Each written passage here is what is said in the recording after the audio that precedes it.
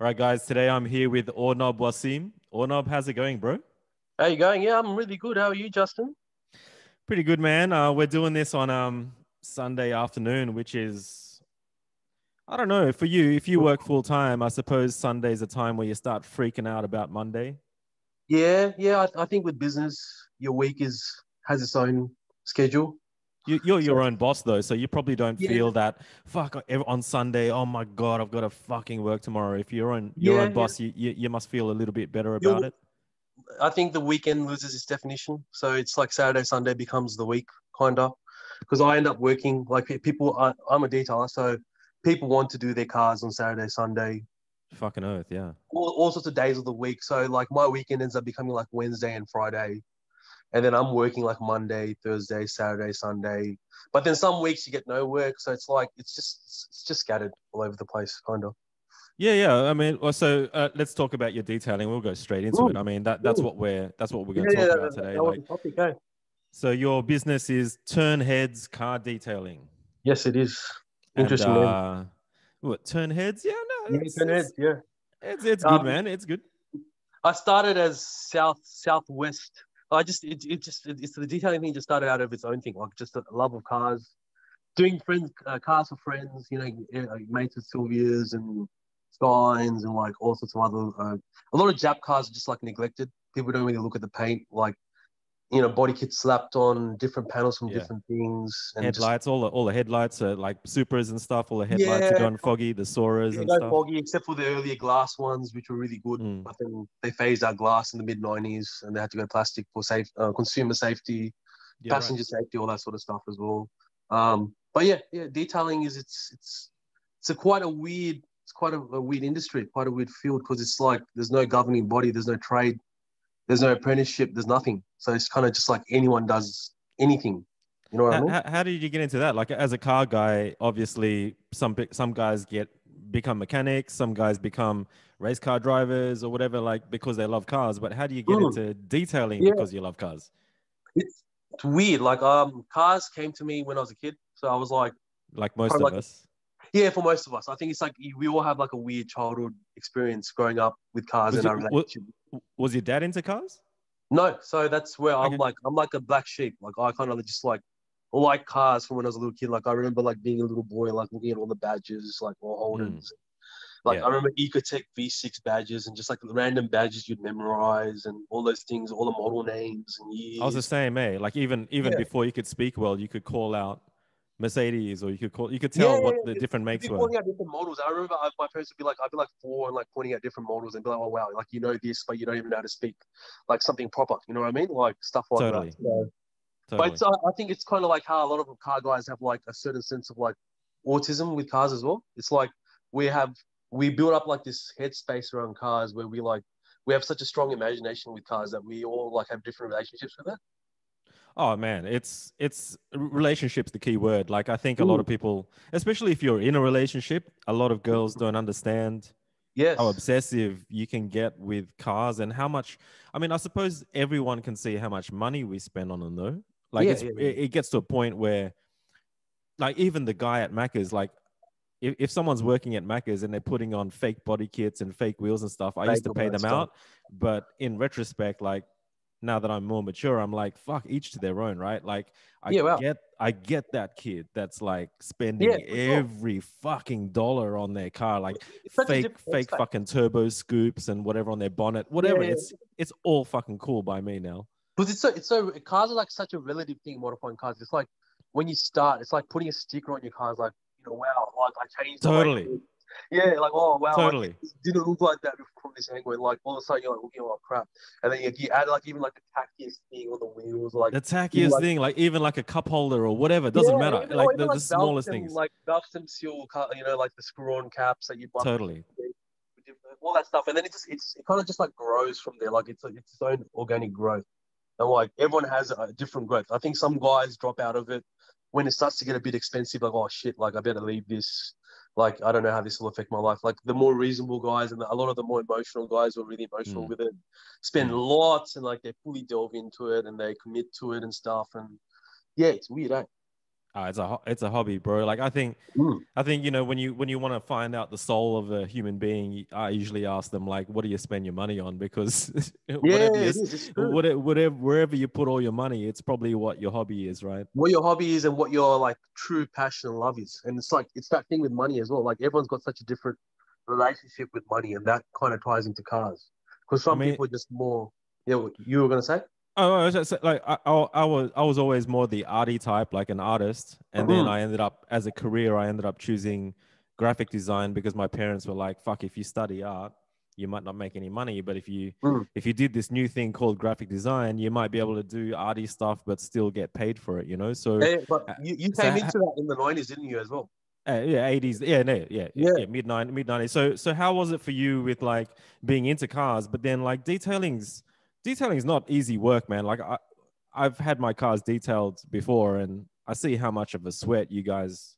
Yeah, Yeah, yeah. It's a it's a really fucking workout, man. It's a it's a workout. Like, workout and a half. Like I remember, like yeah, I was having like lots of physical. Because like, say it's such an intense job. Say you even need every car's a different sort of job. So some cars are like lots of you got to do a lot of buffing and clay barring, paint correction, which is kind of like eliminating swirls and eliminating all the little defects you see in the paintwork.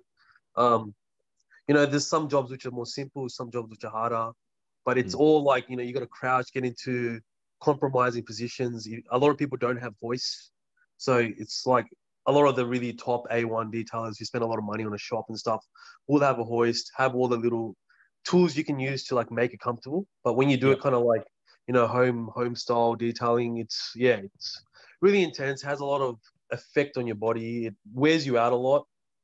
So that But itself you is like obviously something. get in the zone though. Like it's Yeah, something yeah, that it's like cleaning up the house, right? Like when you yeah. It like is. I'm really fucking bad at it, but when I start it, I can't stop. It's like Mm, you mm. get in the zone. So You have to get in the zone because it's like when you do this for a living and you're always like, I think of it kind of as like mini restorations of different, grades. Like there's a heavy restoration or like a light one, and you're kind of restoring a bit of the former glory to the car. So, yeah, it's kind of like whenever you get stuck into a process like that, if you're not really in that process, it's really hard to do it because it's so consuming. So yeah. yeah. So how did you get into it? I mean, that was the question. Like Yeah, yeah, that was the question. so from So being from super into cars as a kid, like how did you get to the point where I mean, is it like the graphic design thing where you sort of thought, well, I want to have a job where at least it's got to do with my passion with cars? Is it yeah, yeah. similar? Is Well, it like similar I kind to of you probably had like like I don't know if it's a generic thing to say like Asian parents kind of like they more so forced you to go on the academic more practical Oh path. yeah, So sure, sure. I had that whole raising where I had to like study. I went to like selective school, did uni.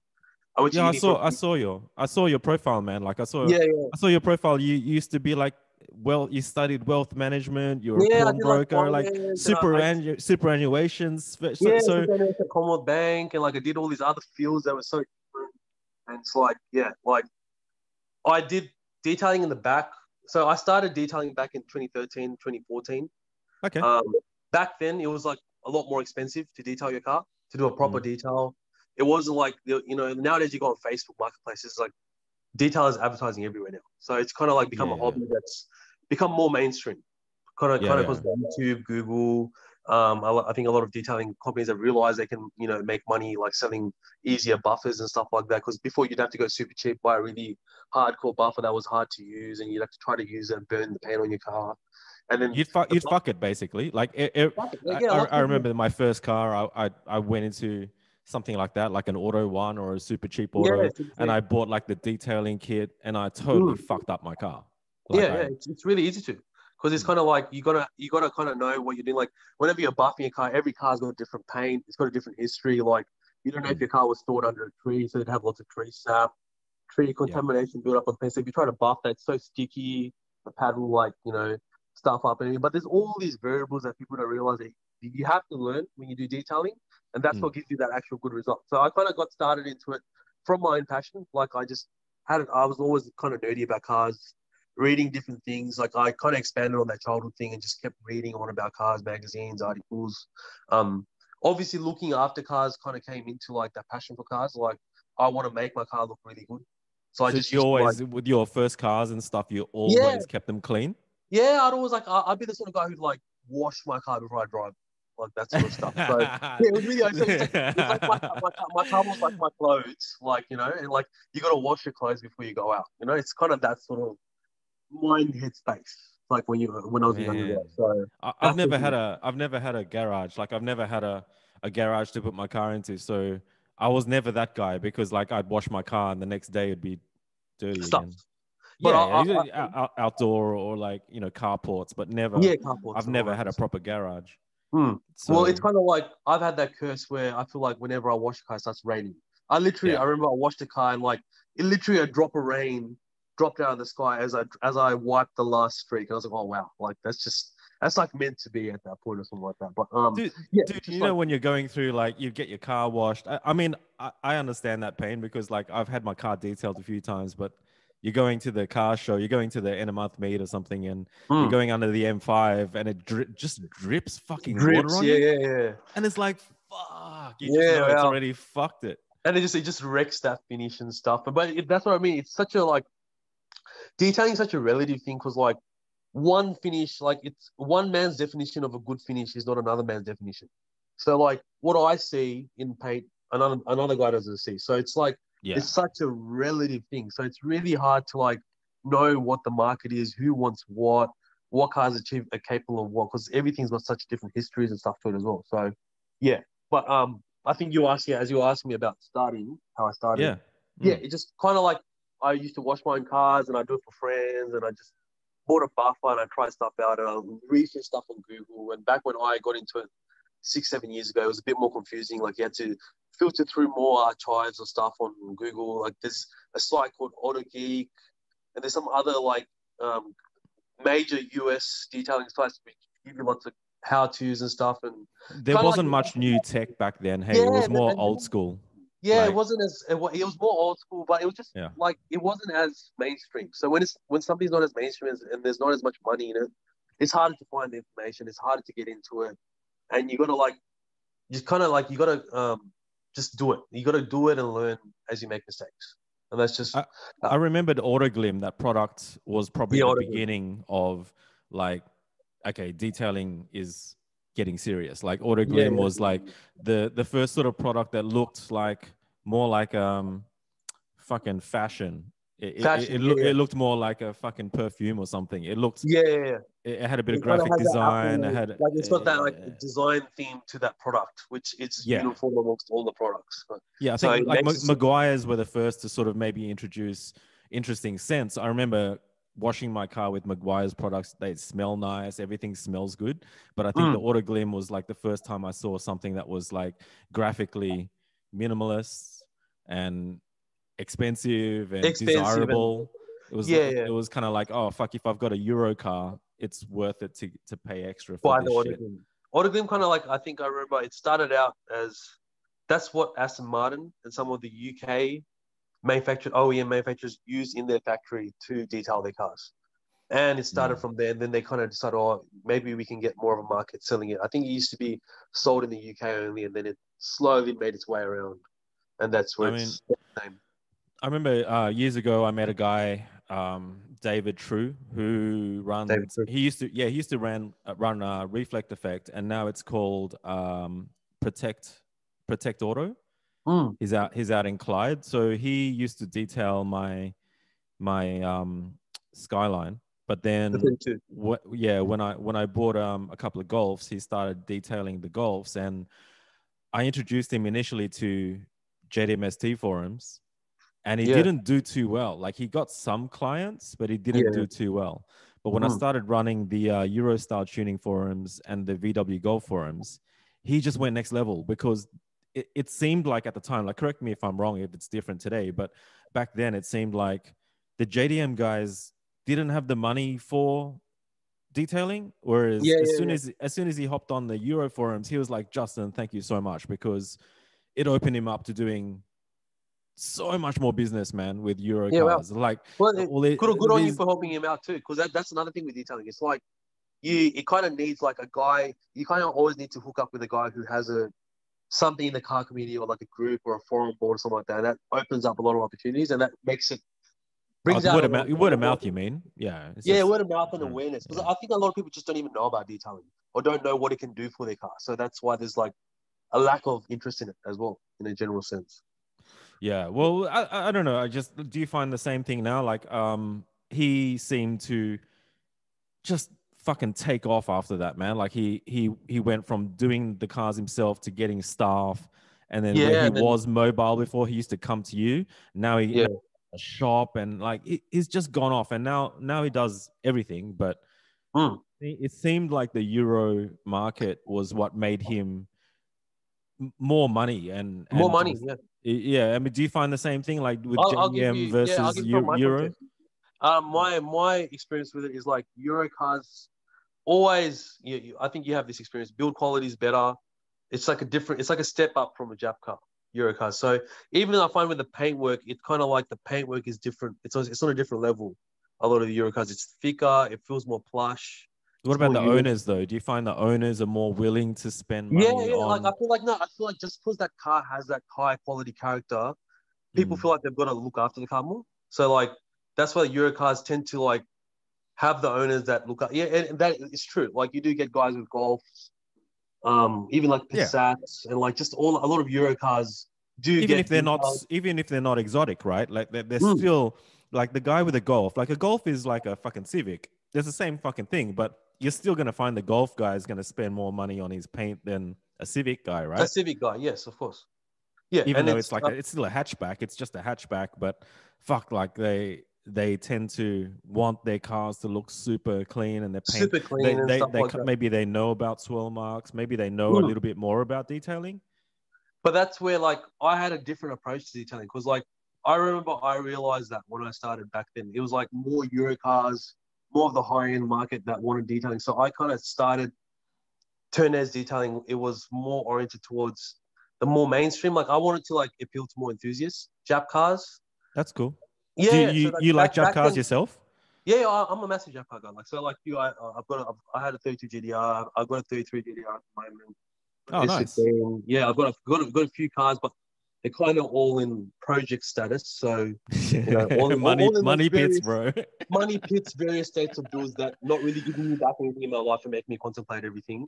But yeah, like I started that. I started out because I did notice that what the thing you're saying about like Jap cars. I used to go to like car meets. I remember I went to like JDMST end of month meets back in Yeah. 2015, 2014, 2013, Hmm. and like cars were just like it looked good in photos, but then you see them in real life and all the paint would just be faded and like Oh, you see all shocking, these, bro. yeah, you see like nice 34 GDRs with just like swirls and like just hammered and just like I'd say 95% of the cars at end of month meet would have swirl yeah, marks and 100%. And fucking it was so- I found it disappointing because I just knew that what the cars would do, and I was like, oh, I have a love for cars. So I just like seeing cars look good.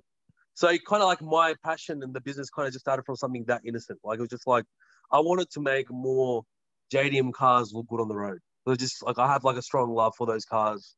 It was like I just felt like they were all neglected. So I kind of like I started, and as with any business, you got to kind of start cheaper. Like you can't start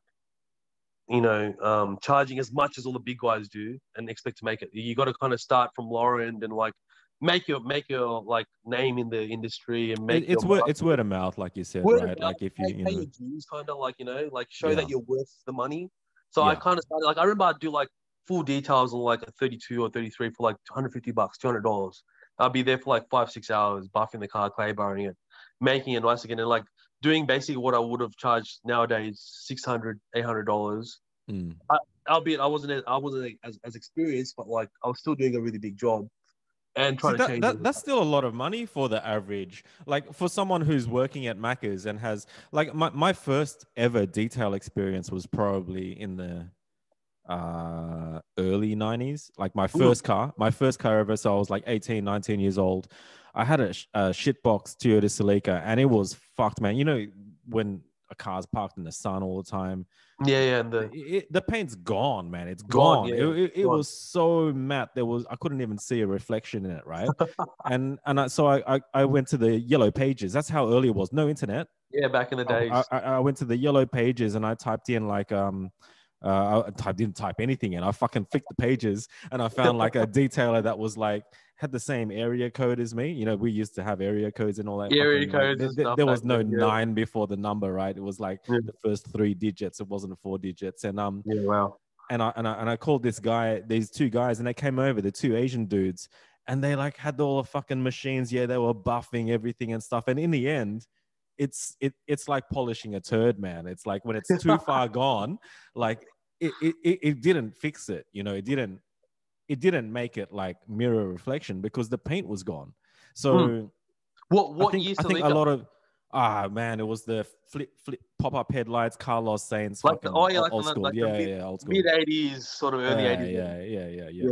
yeah, yeah. It was Um. just when they started getting around. But I think like a lot of like my first experience then was like paying a whole lot of money that I fucking worked at Woolies like at So it was midnight like, every night.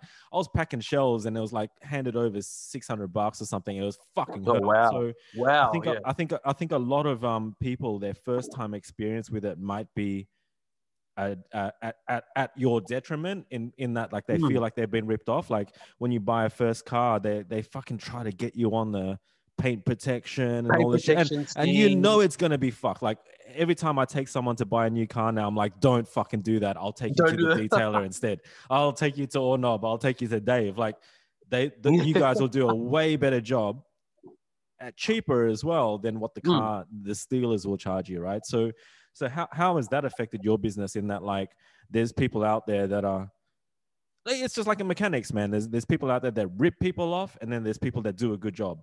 So do you find like a lot of people their first experiences maybe with car detailing is either they've gone out and bought expensive products and fucked up their cars themselves and they come to you to fix it, or they've gone and got ripped off by somebody else? Like, does that even happen? Yeah, it's weird, eh? Like, there's just, as I said, now, especially now in like 2020, I felt like, especially after COVID, I think a lot of people tried to pick up detailing. A lot of people who lost jobs and stuff like that who were quite into cars, because I kind of noticed a lot of people were like advertising on marketplace with really cheap prices and just lots Yeah, of yeah, yeah. random ads for detailing. Just lots. I just noticed lots, and like I even noticed that like just people were telling me that they were getting other quotes that were like way cheaper. Like it was like it That's sounded like fucked. it's just sounded like someone who would have just picked up about like, it is kind of just like basic human psychology. So if you work at Macca's and you make $15 an hour, it's kind of like, oh, would you rather just like do a job which is probably harder, but you'll make a bit more money and you can have you can be your own boss and stuff like that. So I can see how it kind of like you start off in that way where it's You kind of like can't you just stop want to, them. You yeah, can't but you stop can't, you them. can't stop them. Well, that's But every trade, but how does it affect you though? Like how I mean like how does it mean you have to be more aggressive on your social media and say like yeah, do you have to get to a point where you just say watch out for people who are I think charging like fucking $100 for a I hundred mean bucks and stuff like that. I think with any business, I think if you probably know quite a few business owners. I think with any business, there's a lot of hustle that you don't see to it. A lot of chasing customers, putting yourself out there, advertising yourself and stuff like that. But I even you bringing that brings it to a really personal point for me, because even just a few weeks ago, I had a whole like breakdown because I was just like, oh, like you work so hard in this industry, and like because everyone's bringing the price down and it's so competitive now, you kind of feel like you're getting ripped off when you do the job now. So but I had it's the reached. same with every profession, don't you find? Like It is there's people doing logo design for like $5 on Fiverr, man, five and bucks, yeah, I try to charge them 3 grand. They're like, get the fuck with God, that. I yeah, thought the Justin I only had like I'm like, what was your budget? They're like, oh, $50. I'm like, get fucked. Like 50 yeah, that's it. bucks. This It's happens to me all the $50 time. is not gonna pay for Macca's for 2 people, That's man. it. That's it. Like I get people who come to me and I'm like, they're asking basically, they send me a photo of like a wrecked car. They're like, Yeah. and they're like, yeah, they're like, oh, like, one night they just decided they're like, oh yeah, I might as well fix this car tonight or something like, and they take a photo of it and send it to me like, I want to fix it. I'm like, what's your budget? And they're like, Yeah, 50 two hundred bucks. bucks. I'm like, oh, it's 200 bucks, yeah. probably gonna take me like a week. I'll probably have to charge you at least 1,000 or 1,500 to cover my labor, all my time, Do all you the get product. threats? Do you get threats? Yeah, Like if you, I get that sometimes. You jump off a bridge, bro, or whatever. Like if yeah, you get people like, I remember like I've done jobs where I feel like I've done a job where I've done a really good job on a car. I know that I've done a really good job. The guys come to mm, pick it up. I've showed him the car. It's excellent. The car looks awesome. The guy mm, goes home. Maybe he gets a bill or he gets, decides he wants to spend the money on something else. or starting to change his mind and starts threatening me that, oh, you know, I want my money back. I'm not happy with the job. Oh You just get, yeah, you fuck. know, you get really weird stuff like that, which makes no Because sense. Because the guy was it's usually their age group too, right? Like that, he was probably a younger guy. younger guys. No, I've gotten older guys. I've gotten guys in their 40s who do that. Gotten Fuck, guys like I've serious? gotten, yeah, you get young guys who are like really like, you know, that's another part of the business. Like when you do stuff and you interact with, like I interact with a lot of different sorts of like car guys and stuff like that, and you meet like young guys who are really mature. You kind of have their head together, and then you kind of meet old guys you can tell who have never kind of grown up, and they're kind of still like a young guy. Yeah, you know, they still have that like teenage mentality, and they're like 50 or something like that. But like, so you look at them and you think, oh fuck, this guy's probably an older guy. But then you speak to him and he does stuff, and you're like, oh wow, like, you know, that's the reality. It's just the reality of humanity. It's just everyone's so different. So you know, you can't really predict what someone's going to be like from the way they look or the car they drive. You know, stuff like that. Oh man, that's tough, bro. But so you did some work on Hawkins' car, and that's really weird because you're Yeah, detailing fucking vinyl, right? yeah, vinyl. So Yes. what the fuck? What the fuck? I Yeah, fucking but personally, I people fucking don't hate realize. vinyl, man. Like I hate it because it's not real. I'm a realist, and it's like paint is paint, but like vinyl is like it's fake. And oh yeah, 100%. You know, and It's so oh yeah, it is. and it's like I know if a bird shits on it, like, and you don't fucking clean the shit up, it'll fuck up the plastic. So I understand that if you spend all that money on a fucking vinyl wrap job, then you want to look after it because Look like after it. Yeah. I get it, but it's like no offense to whoever did the wrap job, but as soon as I saw Hawkins' car at end of month meet, like I saw it for a split second, and I saw a bumper bar and I saw a little bubble. I just saw a Yeah, bubble and I just went, fuck, is that fucking wrapped? yeah, And yeah, I yeah. touched it and I'm like, oh my God, it's wrapped. So it's funny that like it only took me a second to find it. But when I used to work at Zen Garage, we had some detailer, so rappers next door. Rappers. And I could tell what was hard for them. It was like the fucking tight round corners around the bonnet and around the fucking edges that were really sharp and tight. And so I knew where to look to see if it was a wrap job or not, just because I could see where it was hard for them. So, but in this situation, I didn't even fucking look. Like I just went, oh fuck, that looks like a wrap job, and turns out it was. But Mm. what's the go with like detailing, like man, there's beautiful paint under that car, under that wrap, you know, but like you're detailing fucking vinyl now. Like what the fuck? Like how do you even keep up with this shit? It's like you must have a preference to work on paint because it's more malleable.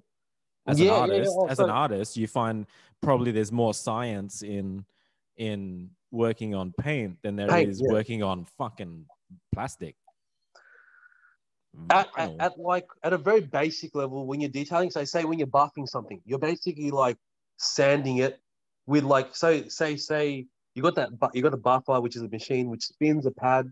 The pad is probably always made of like a different material, foam. Nowadays, you even got microfiber pads, so like they literally got microfiber lined pads with foam in between the buffer and the pad. So you're You got buffing that. vinyl.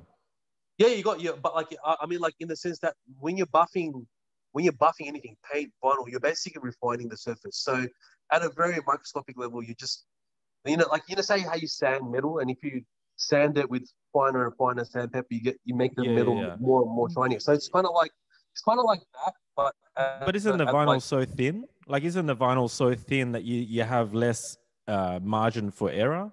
yeah, there's less margin for error, but with vinyl, you take a different approach to it. So with vinyl, you're not correcting it per se. So you're not taking swirls out. You're not taking scratches out. So you use a pad which is softer. You use like a lighter polish. Like this that's what I meant. There's like a different approach to it. So even with paints, you that's the thing that a lot of people stuff up. They kind of like will buy like a buffing machine and use the most intense pad, Harsh shit, and harsh just fuck it up. polish. But there's Yeah, when you're actually detailing your research into it, there's grades of pads. So you can get yeah, really soft yeah. pads which absorb the vibration. You can get softer polishes which are mixed with more oils and fats, which don't break down into the paint as much. So when you're buffing vinyl, all you kind of want to do is give it that little icing on the cake. You kind of want to make Yeah, it yeah, look yeah, yeah. a little less vinyl. So you kind of use a soft pad, a soft polish. You buff the whole thing, you get a bit more gloss out of it, and then when you put a coating on, so all that stuff you see, ceramic coatings, dealership paint protection coatings are basically like a really thin layer of like glass around your paint. So say you measure paint in microns.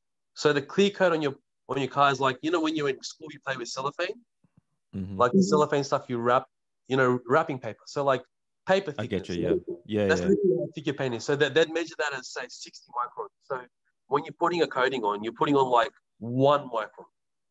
So it's literally like a little fraction of what your actual clear coat is. So you're actually just putting on like a sacrificial layer. Like you're putting a layer on top of that substantial layer of paint to act as just as a buffer.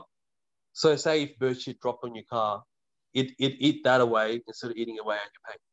Fucking hell, man. Like, I think the vinyl craze is dying down at least a little bit. Like, I remember 2010, 11, 12, it blew up so hard that every motherfucker was wrapping their cars. Like, Wrapping their cars and shit like that. especially guys with like Lambos and Lambos, Bentleys, fucking guys who Rolls, got the money, like, oh, chuck thousands at this thing, fucking wrap it like some crazy color or whatever. crazy pink chrome, gold chrome. Yeah. So I think like at that time it was going off, but yeah, like you said, on Andrew Hawkins' Supra, like as soon as I walked in, I did the same thing. I looked at the front bar and I looked at the corner of the headlights and I saw a bubble. Yeah. I saw a crease and I was like, yeah, I knew straight away. And even with the wrap, like you look like at no offense to the rap guys. I'm sure they were under a deadline or whatever, and maybe they were doing it for free for like promo. I don't know, but it's just like rap is rap, right? Like you can't make it perfect. Like it's not paint. It's not paint. It's not paint. It's vinyl. Yeah. There's the main manufacturers. So there's 3M, Avery. They've got different grades of wrap. So you can get wraps which are thicker, thinner, more resistant to heat, less resistant to heat. But fundamentally, like I don't know if you've ever looked at a wrap car. Like you've probably seen quite a few in real life.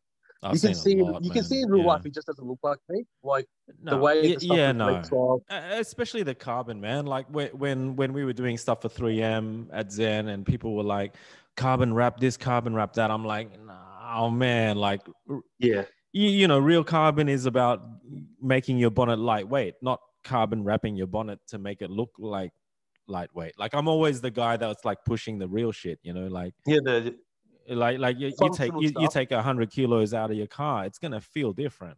Like 100% for sure. I'm the sort of guy who kind of like gets sad when I have a passenger in a car because I know that it's going to add weight to the car. especially back in the day when we had like Civics with B16s, man. It's like fuck if you have a big Aussie mate in the car next to you, like fuck. I'm like sad. I'm like, oh man, I'm not going to feel the VTEC as much anymore and stuff. Like it's all that sort of little autism factors and stuff like that you realize. I love it, bro. So how did you hook up with Hawkins? I did a podcast with him recently and people loved it. It was cool, Yeah, it was good. I watched it. It was really good. Oh, you guys touched on some good topics. Oh, it's just someone that I've known. He's someone that I've known throughout the years and we've been in different circles, but if you step outside of yourself, sometimes you realize, hey, fuck, you're both into cars. You're both into GTRs. Like, fuck, you might as well get along, right? You might as well get along. Like, I think sometimes you get so involved, like you guys, you probably hate certain detailers and all that stuff. But if you take that little step back, you realize, hey, we're all in this together. Yeah. So it is like that. It's kind of like I feel like in cars there's a lot of ego battles. So like a lot of men, fucking oath, right? Yeah, was the car such in this paradigm? It's such a like ego extension. So it's like so many guys use their car as like their alternative identity. Dude, so like, every hobby, man. With the gamers that I play with, there's ego. Everything. It doesn't matter. It doesn't matter. Yeah, 100%. And that's just part of like I think that's part of any as you said, it's part of any hobby. So it's kind of like there's some flexing. Guys some guys take it more seriously, flex more than others, and some don't. And as you say, like it's kind of like just take a step back. Like even if I'm a detailer, there's probably another detailer, and we both compete with each other, but we're both doing the same thing. We both probably have the same intent at the end of the day. So and both probably have the same passion. Is there a community? Is there a community around detailing, or is it more fierce and fucking nasty? I think it's more not like I've had bad experiences with competing detailers and like people leaving bad reviews and so there's no community really. It doesn't feel like anyone would kind of want to help you out, like that sort of thing. But I don't know, because it's kind of like different. Like when you run a business, you don't have a lot of time as well to like kind of guy, like, I can't really detail a car with another guy who's a detailer because he's probably got his own brand. I've got my own brand. And yeah, it's just weird. Like, it's kind of That's those sad things. though. It's sad though. Yeah, It's it's like sad. it's It is sad. fucking, because obviously it's related to your passion, but then it's like the people that are most like you are probably your competitors. But it's like if 100%. if everyone could just chill the fuck out and just help each other, it'd probably be Help each other out, yeah. way cooler. But Way cooler. it, Well, I think that's the thing in the car scene nowadays as well, isn't it? It's you kind of feel like even just on Facebook and stuff, like you go on and it's like there's so much toxicity. Like there's so much oh like fucking oath, no, bro. but there's so much like people just thinking that you got to build a car to the way they want it built, and Right. If they like don't and like it, then, they're so quick to tell you. yeah, and but then they got to say something that's negative, and like it's just this like negative tone to the whole thing, and then you feel this negative vibe from someone else, and then you probably give it to someone else, and you guys kind of goes along in like a train of negativity, kind of. So like, and I've It's different noticed that, age like, groups too, man. It's different, like you said, different. Maybe not age groups, but like different, like mental maturity, states, right? Yeah, mental maturity state, level. yes, So it how is. did you It meet? is. How did you meet Hawkins and doing the work on his car? Has it helped Mm. your business? Do you think? Love of same as you, love of GDR. So I had a 32 GDR, Mm-hmm. similar to your one. I remember I used to idolize your 32 GDR when I had mine because I used to love the Mm-hmm. C28 and the whole look, just the clean Jap look you had going on. Yeah, yeah, Um, old school. yeah. So I went to like a Shannon's. There was a Shannon's R32 GDR meet. Mm-hmm. I think last year or the year before, and I saw him there, and I kind of went up to him, and I remember he made this whole series with his 32 on YouTube where he advertised lots of mods and did lots of like little feature pieces on his 32, and I really liked his 32, and he had it there at the meet. So I kind of offered to do his 32. I was like, I'll Okay. detail your whole 32, make it look really nice on YouTube, so it looks like a really nice car. And I kind of always got sad when I looked at it because it looked. He didn't have one. He didn't have a detailer already. No, I think he did, but he just didn't care about that aspect of the car. Like he wasn't Right. as familiar with detail. Like he's more of a mechanical Yeah. racing suspension sort of guy. So I kind of like offered him that, and then what ended up happening was that the car got redone anyway. So he did. Oh, it was planning to get redone, so he didn't want to do it back then. So because he just thought it would be a waste of time. So I kind of just kept in the loop with him, and then I know that he's always got projects and cars going on. So I Yeah. Yeah. asked him here and there, can I do this and that, and kind of went from there. And then I washed a few cars at a Mighty Car Mods meet for Yep. him and the boys, Marty and Moog. Did that, and then he went from there. Then he messaged me for the Supra one day, and I was like, oh, why not give it a go? Yeah, just kind of just went with it and went with it as I went along. I mean, do you see, like, I mean, for other people who are out there who are professionals, but then, like, all professionals have to meet people halfway sometimes, right? Sometimes you got to go, okay, well, this is an opportunity for me to get Yeah, out in yeah. front of more people or whatever. Like, do you find, like, um in doing that work for him for that Supra, and I can see, like, you're using that orange, like, it's fucking bright car, right? So you're Yeah, using it's a it bright in car, your man. socials and stuff, right? So Mm.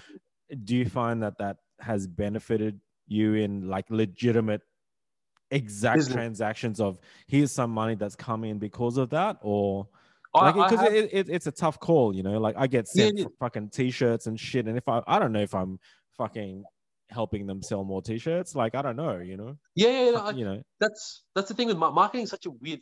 Marketing is like it's like its own organism. So like, I think you know this. Like you're a marketer. You're a yeah, graphic yeah, designer. I'm a marketing person Yeah, myself, yeah. yeah, So yeah. you know So how that's like why I'm asking you, I'm curious, something, like, yeah, has so something you create can take up its own life and then become its own organism and do its own thing. So it's kind of like even my business is just its own thing. And it's like an entity alongside me, and I like identify with it and I build it up kind of as myself. So kind of like yeah, like that marketing it has helped, but I haven't felt it directly help because I already right. had. It's not like I didn't have business anyway. Like I was already doing quite a lot of work. But yeah, even as we were talking about before, detailing it's really like you really got to hustle for Yeah, work because yeah. it's a luxury, it's a niche. People don't need it. People kind of like make an appointment with you and then bills will come up and they'll cancel So because it's they'll like be like, oh, it's a calculated risk. It's like, this it is is a not going to calculated hurt risk. me. It's not going to hurt me, so I might as well fucking do it. And Yeah, you yeah, never like know. You never know, yeah, kind you of thing. never It know. could it Yeah, could be yeah. Okay. yeah, because and that's just the way. Like I've just experienced that. Like just so many people who will be like, they'll come to you and they'll be like, oh yeah, like 5 months from now, I want to be close by to you in your area, and I've always seen your work and I wanted to get it Yeah, done. yeah, yeah. It's I not get like that. that a lot too. Yeah, yeah, Yeah, yeah. you get that sort of stuff, and then all of a sudden, like a week before, they're like, oh no, I'm not gonna make it up then. Like they've lost all interest in that time, and stuff. It's such an emotional thing, detailing. Like it's kind of like I want my car to look good, but like you also know that when you make it look good, it's gonna get worn down and like it's gonna rain, blah blah blah, and all this stuff happens to it. So yeah, it's a really personal thing. Like some people really have to detail their car, so they do it anyway, like regardless of the weather, regardless of what the conditions are. Whereas some people will do it as a luxury and only do it on that sort of like odd occasion. It's a really tough call, man. Like when I was a graphic designer, I really wanted to give back, and started to do some charity work, charity websites and stuff. And then next thing you know, when you do one or two charity websites, your fucking inbox is full of people that want free work. Yeah, that's like it. it's just what happens. And same thing with photography. Like I shoot a few people that are TFP. TFP is like trade for print. So you're not paying the model and she's not paying you. So, but then like when you're sitting there editing like fucking pimples and bruises and shit for hours on a free shoot, it's like, fuck, it's Wow, like, yeah, like what am I next doing? thing you know, what am I doing? It's like I'm Yeah, spending what am I doing fucking exactly? hours here. And so it's a tough call. Like I think sometimes it gets to a point where you need to draw a line in the sand, but it's like, there are opportunities, obviously, sometimes where exposure is a good thing. So yeah, cool. it's kind of like I say with any business, you got to kind of know what you want. Like you got to kind of know how much business you want, how much money you want to make, what life you want to live, because you can't just go into it just airy fairy like, oh yeah, I'm just gonna do whatever. Because like then you just end up wherever as well. So like with marketing, like I know a lot of people who spend so much money on Google, Facebook, and stuff like Sure. that. Like Sure. they actually like funnel quite a lot of like because when you own a business, you don't at the end of the day you don't make like profit isn't a massive portion of like it depends on the business. Obviously, like Right. if you're doing corporate, or you're doing construction, you're gonna make a lot of money. But like you got to a Do you lot. spend any money at all though? Like, do you believe in that saying you got to spend money to make money? I used to. I used to spend money on. Like, you were talking about this with Hawkins the other day about like social media, the algorithms on YouTube and stuff like that. I felt like back in the days, back in 2013, 14, 15, even like you could advertise and spend a bit, and you'd get a lot back for it. Like if you're Have smart you about it. have you tried like a Facebook boost and to Yeah, see whether you get I've that money done back? like on Facebook boosts here and there, like Instagram boosts. I haven't spent a lot, Didn't maybe like $5, $10. didn't Like, make you any money straight away? well, Didn't it would like you get a few followers and stuff, but I've never been the sort of person who's really gone into all the statistics and analyze like, am I getting this from that? Because I feel like it's really hard to like you can't really analyze the sort of response you get because it changes all the time with business. Like I don't know that my experience with business has been like that. I feel like when you overanalyze it, because I come from a background of business, marketing, finance, accounting, and I feel like a lot of people just they overanalyze it to the point of paralysis. Like it makes you expect certain things, and you get like placebo effects from the stuff you end up realizing from it. So, but that's my perspective. So I'm a bit more like I have my own perspective, and I follow what I think. Well, it's interesting because you come from a more corporate background, but Yeah, you seem to be doing it now more like super old school, which is like word yeah, of man. mouth and just fucking, you love what you're doing and you're not in that corporate world anymore. You're happier by Yeah, the I'm happy. sounds of it Happier. Yeah. than where you were Happy is a before. relative thing, as you know. Yeah. Well, yeah, but Yeah. like I know when I was ever in a full-time job, like you're working so hard that you can't even spend the money you're earning because you're just working so fucking hard. And Well, like the consistency of having a full-time job is nice because you got all this money to spend, but then you yeah, have no time to enjoy it. security. So yeah. So Like I, that peace of mind that you know that you're going to go to work and you're going to get that money, and you know that you're going to get that 2 months from now as well. Whereas yeah, when you're in business, you don't. but you can't spend it though. So it's like kind of like I just remember when I was working full time, like fuck, I'd look at my bank account and like fuck, there's so much money in there. There's But money there. I wasn't into anything because I had to work so much. So it's a tough call. So I mean, are you doing all right? Like you're doing all Yeah, right with I'm doing all right. Like, and I'll go back to what you were saying, even just about like how you're doing free photo shoots and stuff. yeah. Yeah, like like even with detailing, I've been that sort of person. I've made more money. I've like consistently made more money on jobs, and then you kind of feel like the market drops or like demand drops, so then you've got to readjust all your prices, and like to get more business, you'll end up doing like prices that you were doing a few years ago, just to Yeah, pull right. in more customers and stuff like that. So you're always changing when you're in business. So like sometimes you make more, sometimes you make less. So and like that really like so it's kind of like you're always changing your income level. So I'll be like going from being a relatively well-off person to being less well-off we, and like, and then, doing good and then doing medium, all in the space of like a few months. You know what I mean? It's always changing. So, do you have future plans? Like, because I remember when I was in graphic design, my whole dream was to sell my business. Like, I think my parents had a fashion store and she sold the business, and it was like almost like in the 80s and 90s, you knew that if you could sell your business, you could make a lot of money. a lot of money. And so my sort of goal growing up was to sell my business. But then when a huge PR company approached me to buy my business, they said, how much for your business? I said $1 million, man. I said, Wow. this was like 2001 or two. I was like 21 or something. So I was like, yeah, I want $1 million. And they were like, it wasn't that far off.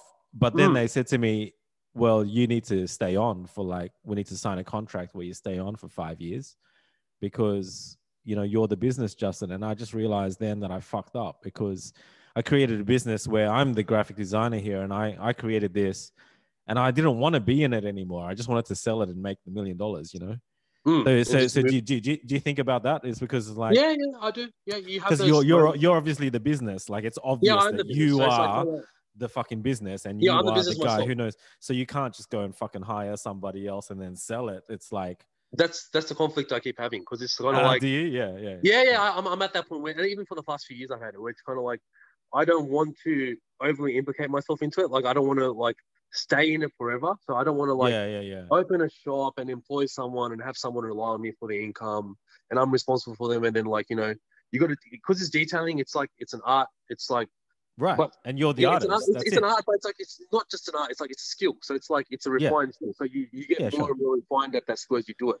So you got to teach someone that skill. And then I feel like with human psychology, like once someone finds out that you're making more money doing the same thing that they're doing, they're not as motivated to do it anymore. So it's kind of like, it's not their business have either. That incentive, like, I feel like I have that incentive as detail. It's my business. It's my name on the car. So I'm building it. It's my organism.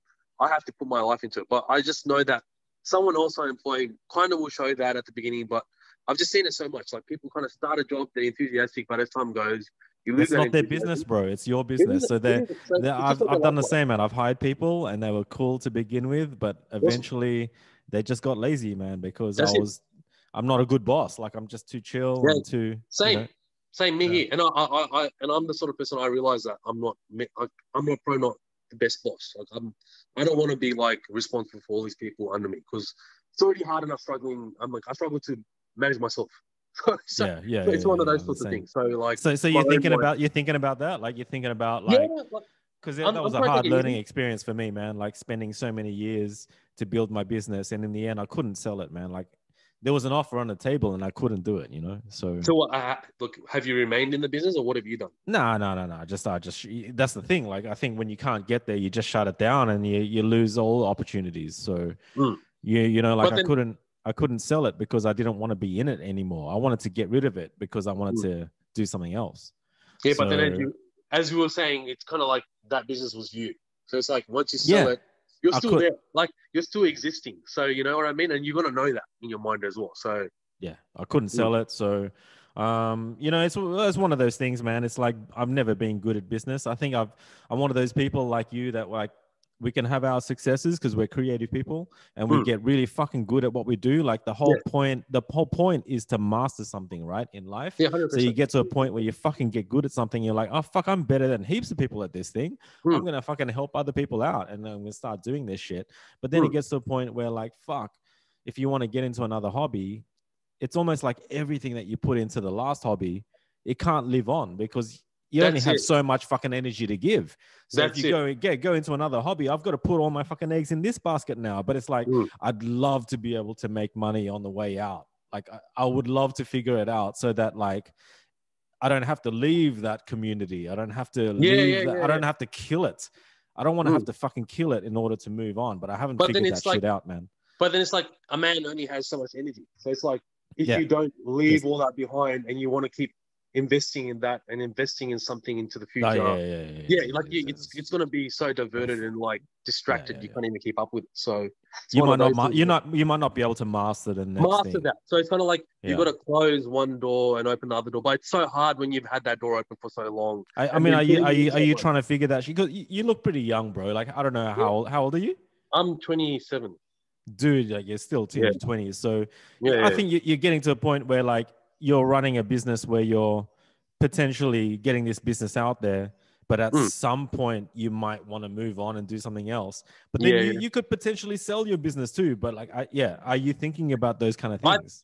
with the business selling thing, I think nowadays I've had a few ideas about this myself. Like I Mm. think opening a business and owning a business has really changed its meaning now, especially with Facebook. Like now you can just open a Facebook business like that, and like it Right. kind of Right. You looks can like have a an official. website, you can have a Yeah, fucking like Instagram, you can have man, you can just go a phone Google and number, you like can start have up my everything. Yeah. business. You can start up Yeah. my business and put your business on Google Maps. And to Yeah. most people, that's like an official business. So like, Yep. you know what I Yep. mean? Like it's not like all those blockades that were up before to starting a business aren't really there anymore. So you like, and I've noticed that like you just see a lot more people starting small businesses nowadays, like of Mm. all different sorts because it's easy to start. I mean, it doesn't mean that it doesn't mean that that person's going to commit because obviously you've got to have some persistence and passion. It's not But like back in the day where you had to have a fucking bricks and mortar business. You had to yeah, sign yeah, up yeah. for That's what like I a mean. Like fucking year that's all lease or different. yeah, it's not like that It's all anymore. different now. But then it's Yeah. also like it also ties into like currency. Like I feel like the whole way the economy works is all changing now. Like even the way they're transitioning to cashless, like that takes away so many industries from our country. Because I feel like Australian like services industries built so much on cash. Like so many people do cash transactions and stuff that like once you transform that whole thing, like it might even become like barter. Like we might all be like trading our services with one another. Yeah. You know, Yeah. before Yeah. Yeah. you know what I mean. Like you might make me Yeah. a logo and ID tag your cut, like and you know blah Yeah. blah blah stuff like that. But Just to that doesn't help, right? Like in the long run, like you still need to fucking buy food and shit, and you need to yeah spend yeah money exactly. on You still need fucking all the resources that you can't produce yourself, which right. you have to purchase through some means of currency transactions. So yeah. Yeah. Mm. Yeah.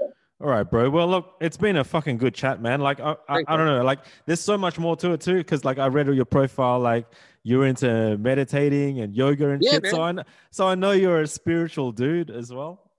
And I We, think that's a I reckon we got a lot of mutual interests. We've only just started to touch on some of the stuff.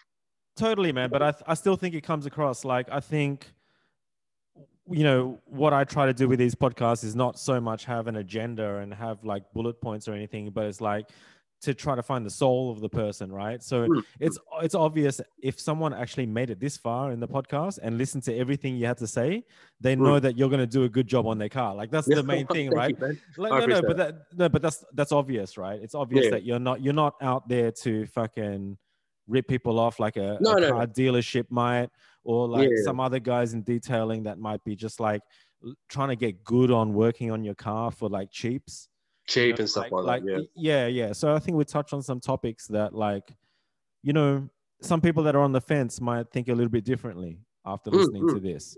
They might mm. realize like, well, yeah, you get what you pay for, right? And it's like, 100%. well, And I think that goes on in life. Like it's always, even though you think sometimes you can defeat that, like you can never defeat that. You're always going to get what you pay for, and that just always balances itself out in the universe. You know what I mean? Like it's just always ongoing. yeah, no, I think that's the thing, man. Like I think, someone seeing Hawkins video and then seeing you in it, it's still almost a little bit unapproachable. Like Mm. this is you in your home, and this is you like talking openly, and Yeah, there's yeah, no exactly. fucking agenda. So we haven't got a script here or anything like that. It's not fucking edited. It's No, there's fucking no editing, nothing. unedited. It's fucking raw. So I think yeah, if anyone's listening to this, and they need their car fucking detailed, like I think they would know that at least if they spent their fucking hard-earned cash on you, you'll do a good job, Yeah, and you're a good yeah. guy, and you're not like trying to fucking rip anybody off and be in it like to make millions. It's not about that, right? It's No, about it the isn't. It passion. isn't. It's like you were always into cars from the fucking start, and Mm. like I think like the first time I reached out to you, it was kind of like, man, I'm cool with this podcast, but personally, I don't detail my car. Yeah, And yeah, no, I understood that. and I've done the barter thing where like I've helped somebody out Yeah, and they've and getting them done out in your the car. community, and they've done my car, and I've done the Really fucking, sweet. I did the photos, and I did the write-ups, and I did the promotion. But as someone who doesn't detail their car, I know that detailing your car at least once a year, I don't know, you might say more than that, because, Mm. but I'm talking about a car that lives in my fucking garage, right? Yeah, So oh, I yeah. still get it detailed once a year. But if I was driving my car every day, yeah, I'd probably say at least minimum twice a year. Twice a it, year. it, it would not fucking hurt. It No, would it not doesn't hurt. hurt. It might Yeah. hurt your wallet a little bit, but like Mm. if this car is a keeper, if this car is like you love this car and you're gonna keep it, then 100% fucking Yeah, for sure. get For it sure. detailed. But But as it is, it just depends on that whoever it is, what their priorities are, what their car is. Like some people go through phases with just having a daily that they don't really care about, and then they buy something they oh, like, and then they want totally, to maintain it. So it's totally. just one of those personal sort of things as well. So yeah, it's like personal grooming, haircuts, Dude, trimming of beard. I was about to say this whole detailing thing, like even after in the middle of our conversation, I was starting to think this is like totally like fucking skincare, man. It is. It's skincare, and like even the paint on your car is like skin. It's When got you were pores. talking about it, it was like, fuck, we are talking about like Estee Lauder fucking we are talking about Essentially, high end fucking high end shit, man. the diagrams with your fucking skin and your pores and Yeah, shit and yeah, fucking it is. It kind of is like that. It's weird because I've done this and like I told you, I thought I kind of even knew what I was doing when I started 7 years ago. It's just like still learning, and it's like dealing with an organism. Like it's all of them respond differently, and like some appreciate it and some don't, and you know that sort of thing. before we wrap it up though, Yeah, what about that new tech with like you see all the American videos of like people getting like Opticoat and all this fucking shit ceramic done on coating their and car, stuff. and Yeah, they're literally on YouTube, like, because you can't trust everything on YouTube, no, obviously, yeah, right? But they're pouring like fucking acid on their cars, they're fucking pouring fuel on their cars, and they're like, fuel. look, they're pouring shit on the paint after it's been coated, and they're Hmm. saying it's fucking perfect. Like, what's your opinion as a detailer? What I mean, they're pouring some nasty shit on their cars, and apparently it's protecting their paint. So I think with cars, with detailing, a lot of it's hype. Like a lot of it's just like a really flashy presentation to make you look at it. yep. I've been in the industry for a few years, and I've like even before I started, I used to look stuff up. And the problem with detailing is that a lot of the big brands kind of build their reputation off. I don't want to say it like it's a big thing to say, but it's like Don't they're mention the brands. Don't mention the I brands. won't mention the brands, but But like I these feel like videos yeah, where people are pouring like fucking terps and meth turns and and stuff, yeah. they're pouring that Um, shit literally on the videos. They're like on the pouring the coatings and shit stuff. on. Yeah. A lot of those brands like they kind of built on like hyping and scamming the consumer because like they kind of like over exaggerate what the end result is, over exaggerate what it can do, over exaggerate the benefits to pull you in and to make you buy it and stuff. And then when you end up finding out that it's not as dramatic as they advertise it as, but you've already committed at that point anyway. So you've bought You it already and you've spend the got money. it. Yeah, Yeah. you spent the money and you've tried it out, and it probably worked kind of as well as doesn't, and it doesn't. But oh well. It's kind of all in the hands of the person who does it. Like you can have a detailer who can go to Supercheap and buy all the crap stuff and still do a really good job because he's thorough and he does the right job. He won't get Got the as good a skills. result, but that result is kind of like diminishing returns. Like doesn't mean that the more time you spend, the more better the result you get. Like there's a grade to it, but all that stuff, like all that fire and stuff, because what ceramic coatings are, it's like a very thin layer of glass on your paint. So a lot of them like they'll layer petrol and stuff because all those coatings they're more temperature resistant, so they can resist like 600, 800 degrees. So you put some like flammable liquid and you light it and it burns, I guess, on the paint. And the clear coat itself doesn't burn, but Right. it's So it yeah, is some sort of protection still. it is some sort of yeah. It's showing you that it's heat resistant, I guess, Yeah. in a sense. But like that demonstration is just it's just an over the top demonstration to like make you look at it. Do you also see, like, I remember when I was a really young kid, like I remember my family were in the automotive industry, and they always were trying to create a paint that couldn't scratch and a paint that could heal itself and all that heal stuff. Like itself. I think, yeah. So I think even in the like sort of early 2000s, mid 2000s, even before that, man, like I think there was always talk about like manufacturers releasing cars with paint that was next level paint. Like, has Next level that paint. happened? Like, because I've had Evos before, and the paint's so fucking bad that, but I Bad, get it man. because it's a lightweight car, right? It's like a race car. It's like it's trying to make it It's not even lighter that. by. Like, I'm a detailer. I've done a lot of Japanese cars. For you, all you need to know is that like Mitsubishi, Mm. Mazda, and Subaru, they kind of have like the worst paints out of all the out of all the Japanese. So like That's their juicy paint, shit, man. That's juicy. Yeah. it is, no, no, it is. So like that's just already something. So like they kind of like their paints, you It's just touch it, it thin scratches. and it You rub a cracks. It cloth on just it, it scratches. you, like you hit a fucking like just your front bar is just eaten up with fucking What like stones. bites and dots Yeah, and scratches and yeah. shit like that. Yeah, Like it's Evo 6, the whole front bar is like fucking dotted up like stuffed. crazy. Yeah. Well, Evos, especially the older Evos, like Evos Mm, 5, 6. I mm. think like they didn't even put much of the money into the bodywork. Like you can see, Right, like right. they kind of just like glued the guards on and like you know what I mean, like the outside. Yeah, Yeah. the whole car, like Yeah. other than the mechanicals on an Evo, it's all like a slap job, kind of like everything else. So yeah, so in that sense, like even the paint, like you got to imagine, like they're not gonna, oh, we're gonna like put this really amazing paint job on this slap. Right, Slap. right, right. Even though, yeah, yeah, I was like even sixes look awesome. Like I'm not taking anything away Oh from no, them. they're great cars, but the Yeah, they're great cars. But paint's when fucking you look shit. up We front, all know, yeah. yeah, yeah. Yeah. So and even in that sense, like yeah, there's just like you know, like Mazdas, like you get older Mazdas from the 80s and early 90s, like the old MX-5s, like the early NA6s in red and stuff like that. They have Yeah. different paints on them. So like when you in the early 90s, mid 90s, they kind of transitioned to like clear coat. So they had like the color under a clear coat. The clear coat itself is like what creates the gloss on the paint. Yep. And that clear coat is like the thickness of cellophane wrapping paper. So that's what like detailing mostly is. Like when you're detailing, that person is really Detailing the good at, clear coat. he's Yeah. really good at refining that cellophane layer of clear coat on top of your paint. And so once and I'm sure you've seen a lot of cars on the road with like it looks like there's like peeling off paint, like Yeah, you can see or like faded the fuck yeah, out. and then Yeah, you can yeah, see it yeah. lifting and like you can see that Especially red clear cars. stuff. Yeah. So that's the clear coat that's coming off, and Yeah. that's what I'm as a detailer really good at refining. Like I can make that transparent layer all over your car like really nice and glossy, and then when you make that really nice and glossy, that color underneath the clear coat looks really good. It's not So before we wrap up, like as a detailer, what car manufacturer out there seems to be on top of it in terms of paint paint and stuff. technology? Volks, Yeah. like you said, Golfs have really good paint.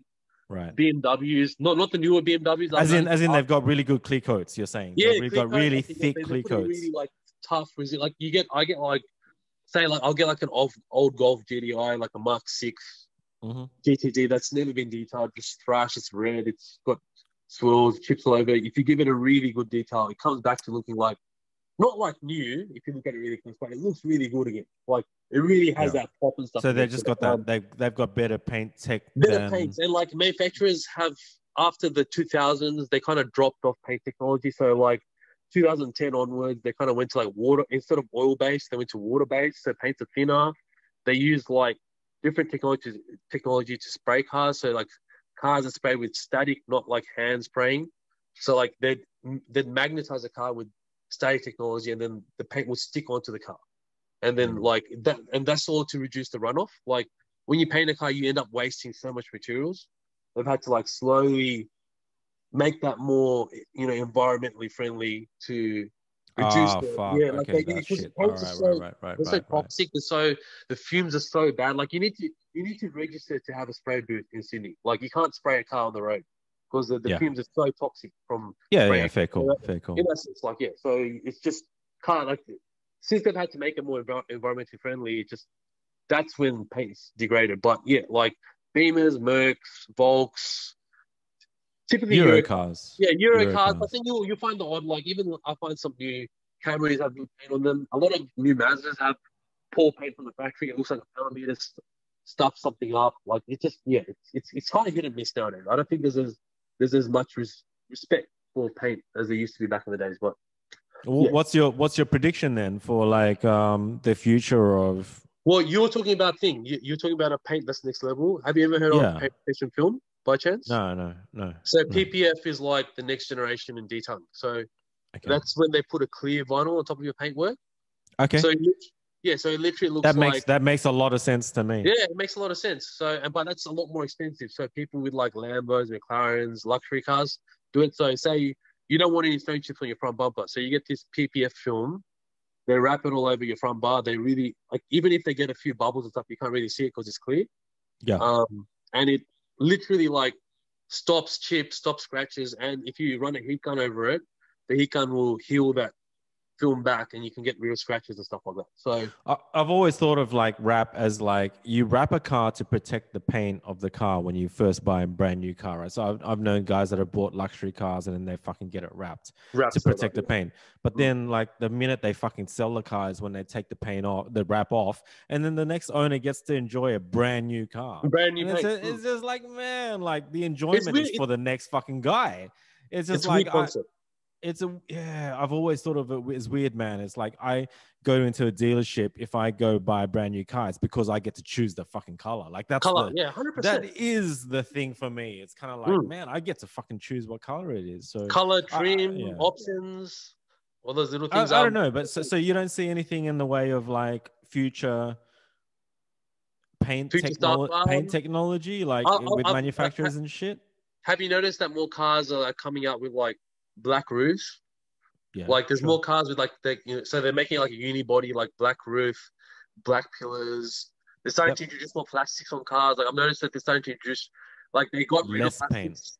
There's less paint on cars. So now they have like lots of Hyundais and Lexuses have the whole plastic guards and plastic skirts and stuff, which isn't good because people already don't look after the cars over here, and plastic has oils in it. So because our environment's so harsh, the sun basically dries out the oils.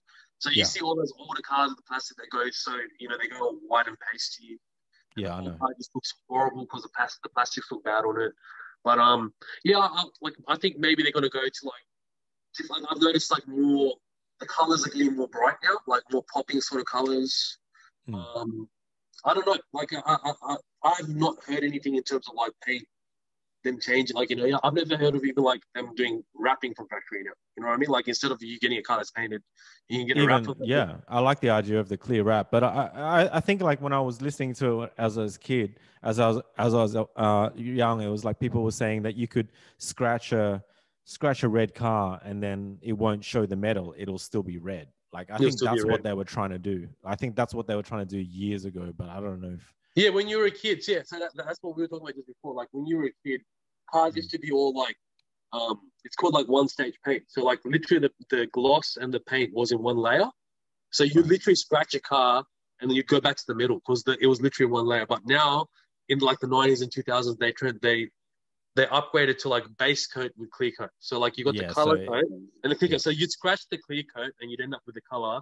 But if you scratched it deep enough, you'd end up with the middle. So that's kind of like with it. And it's kind of like, as you can see now, I think like people don't care. Like cars are not as popular as they used to be. Like even now, like there's less people learning to drive, less people driving around. Fuck, I haven't even looked into that. That's crazy. Yeah. But I read something today, like because of Uber, probably Uber. Everyone's Ubering everywhere. But now because of COVID, more people have started to buy cars because people have realized that the car gives you your ability to drive around. So because of COVID, the whole used car market's increasing price and all this other stuff's happening in the car market. That's totally different stuff to like, normal demand supply factors. So dude, I bought a Honda Jazz like as a daily driver, like maybe 2 years ago now. And I haven't washed it once since buying it 2 years ago. I haven't washed it once. And I live by the beach. So it's covered in fucking salt. And I literally have to go out there and like have a wet towel and wipe down my, two windows and mirrors.